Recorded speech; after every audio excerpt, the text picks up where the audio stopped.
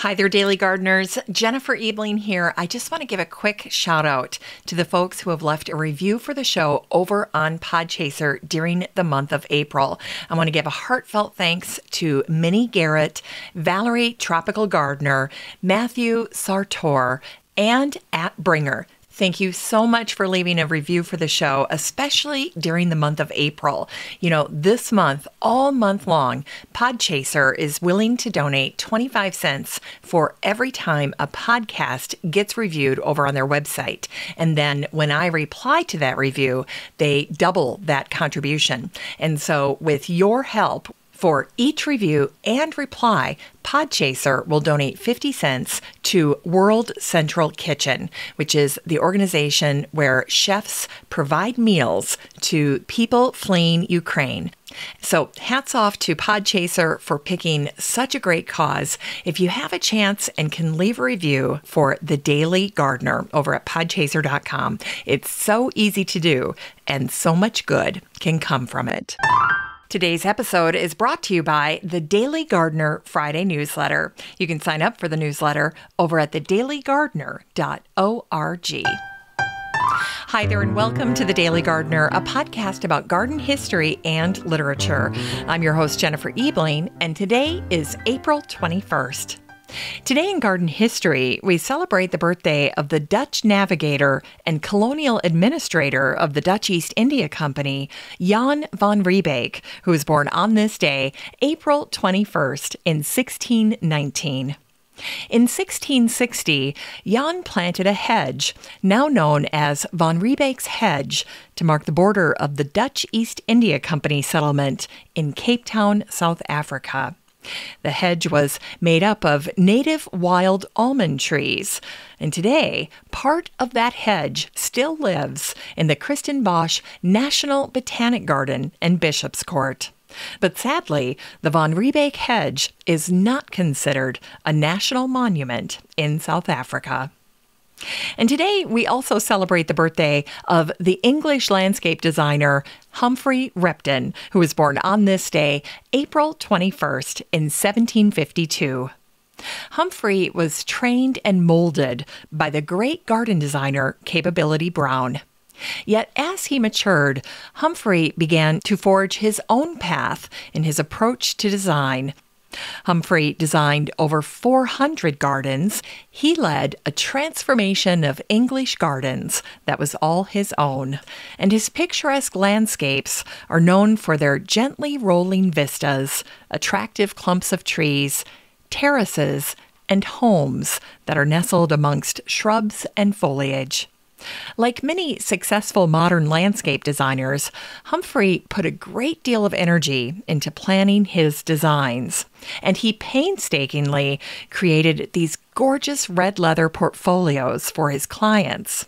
His red books, as he called them, showcased his design ideas, and it was this way that Humphry's clients could see his pastoral watercolors that depicted the current state of their property, and then they would lift a flap of paper and see what their property would look like after Humphry improved it.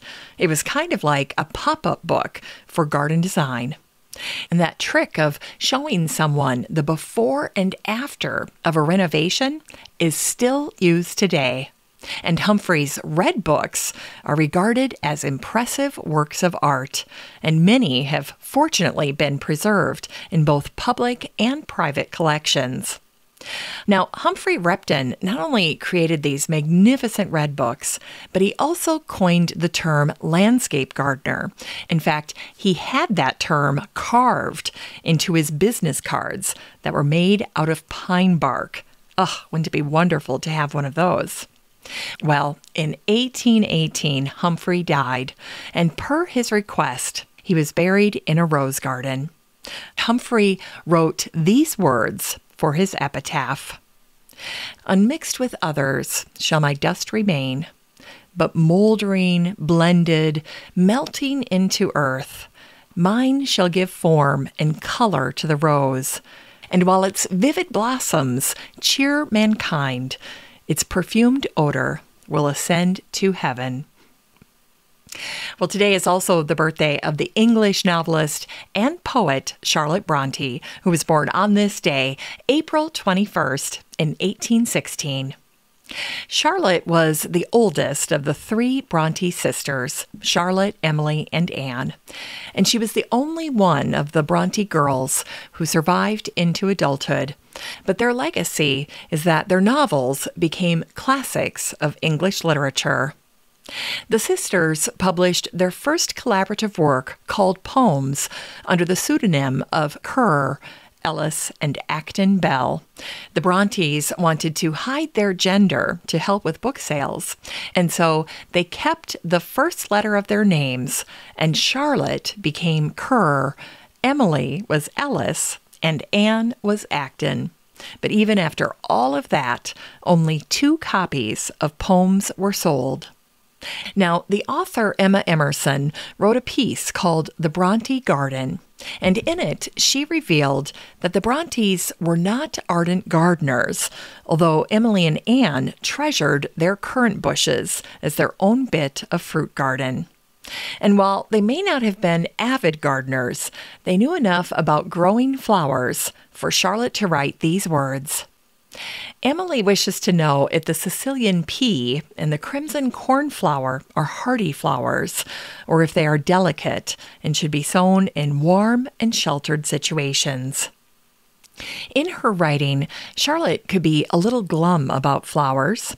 She did not like cut flowers. And in her 1853 book called Villette, Charlotte wrote, "I like to see flowers growing, but when they are gathered, they cease to please. I look on them as things rootless and perishable. Their likeness to life makes me sad. I never offer flowers to those I love, and I never wish to receive them from hands dear to me." And today we celebrate the Scottish-American naturalist, conservationist, and author John Muir, who was born on this day, April 21st, in 1838. John Muir was known by many names: John of the Mountains, Father of Yosemite, and Father of the National Parks. John's work to preserve Yosemite resulted in a famous picture of himself posing with President Teddy Roosevelt on overhanging rock at the top of Glacier Point in 1903. And there's a fun little story that I love to tell about John and Charles Sprague Sargent, the director of the Arnold Arboretum at Harvard. Apparently, the 2 men had gone on a fall trip to hike the mountains in North Carolina. Now, John found the scenery so inspiring that when they got to the top of Grandfather Mountain, he began to sing and dance and jump around while Charles just stood there. And this must have been a common trait among the botanists and academics that John knew, because he once wrote, "In drying plants, botanists often dry themselves. Dry words and dry facts will not fire hearts." Well, John is remembered for his many passionate writings about plants. Here's a sampling of some of my favorite quotes from John Muir. "The mountains are calling, and I must go. Everybody needs beauty as well as bread, places to play in and pray in, where nature may heal and give strength to body and soul. And finally, between every 2 pines is a doorway to a new world." It's time to grow that garden library with today's book, Royal Gardens of the World by Mark Lane. This book came out in 2020, and the subtitle is 21 Celebrated Gardens from the Alhambra to Highgrove and Beyond, and the illustrated cover is spectacular. Well, this book is a celebration of royal gardens, and Mark does a brilliant job of sharing the history, the plantings, and the evolution of each garden.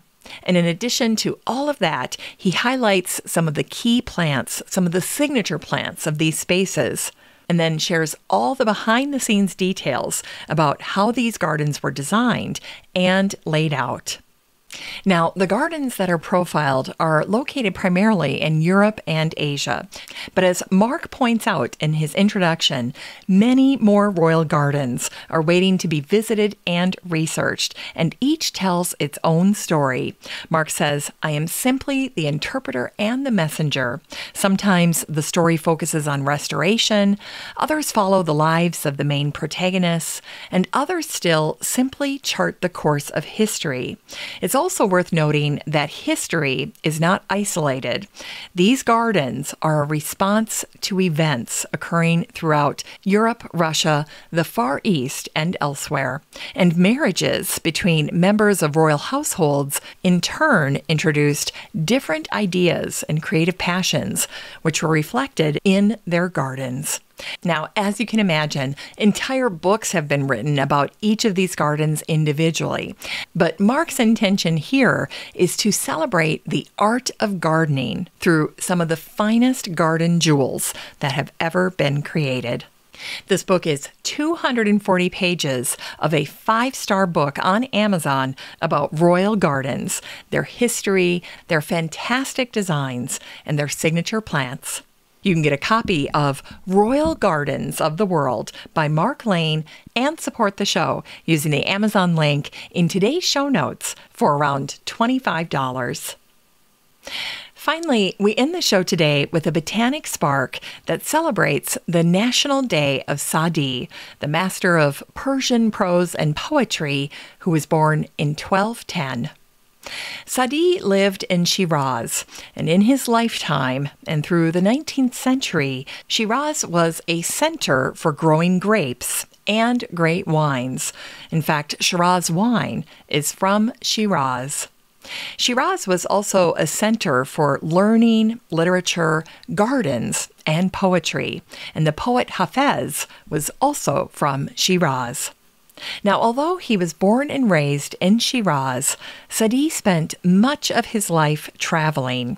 And over 3 decades, he met and interacted with people from different places with different customs, traditions, and languages. And this constant traveling led Sadi to a place of acceptance and love for all humanity. Sadi once wrote these poignant words of understanding. "I bemoaned the fact I had no shoes until I saw the man who had no feet." And there's a common Persian saying that goes, "Each word of Sadi has 72 meanings." And today, Persian scholars believe that Sadi is Shakespeare-like in terms of his understanding of the human condition and in the various literary forms that he used to share his insights. Now, you might be surprised to learn that Ralph Waldo Emerson was a Sadi fan. And Emerson felt that Sadi's work was biblical in terms of the wisdom that he was trying to impart. In fact, Emerson wrote about Sadi in one of his verses that went like this: "The forest waves, the morning breaks, the pastures sleep, ripple the lakes, leaves twinkle, flowers like persons be, and life pulsates in rock or tree. Sadi, so far thy words shall reach, suns rise and set in Sadi's speech." In terms of a legacy, Sadi's best-known works are Bustan, which translates into English as the orchard, and Gulistan, which translates into the rose garden. Now, there's a very old copy of the Gulistan that features a beautiful painting of Sadi in a rose garden, and I shared it in the Facebook group for the show. So if you want to go check it out, all you have to do is head on over to Facebook and search for Daily Gardener Community, and you'll be able to see it there.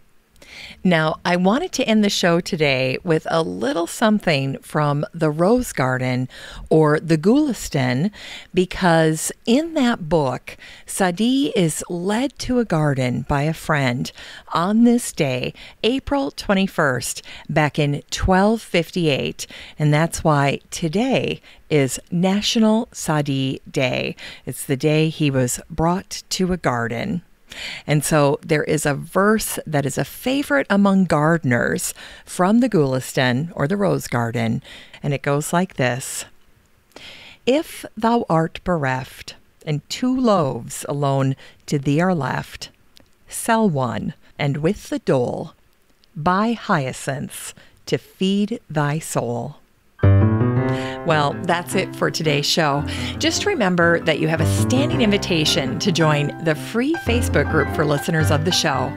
The next time you're over at Facebook, just search for Daily Gardener Community, where you'd search for a friend and then request to join. And if you'd like more of The Daily Gardener, you can subscribe to the newsletter over at thedailygardener.org. And don't forget that you can also show your support for the show by using the Buy Me a Coffee link over at the website or in today's show notes. This is Jennifer Ebling. Thanks for listening to The Daily Gardener. And remember, for a happy, healthy life, garden every day.